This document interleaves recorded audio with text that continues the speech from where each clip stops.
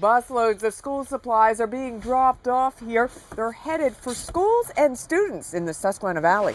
Volunteers with United Way and Floormax USA unloaded boxes of school supplies, taking them into the Capital Area Intermediate Unit, where they were sorted. Can you give me this? Oh, thank you. Each year, with our 11 partner school districts in our Tri-County area, we receive a list of the most needed school supply items to support those districts. And really, it's meant to alleviate the out-of-pocket costs. The schools are located in Dauphin, Perry, and Cumberland counties. We can just box it. For the last month, community members could drop off supplies, including notebooks, backpacks, art materials, cleaning, and paper products at various locations around Harrisburg.